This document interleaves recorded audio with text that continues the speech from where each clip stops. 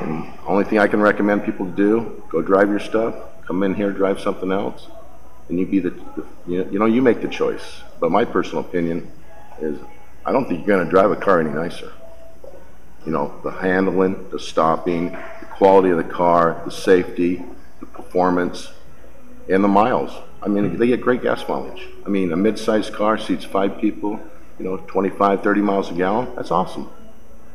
You know, a hybrid's only getting 35, and they're not even safe, and you can't even get over, you can't pass a car on a hill.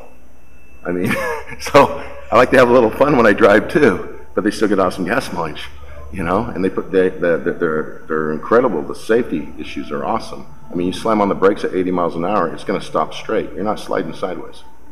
I mean, they're just an awesome car, man.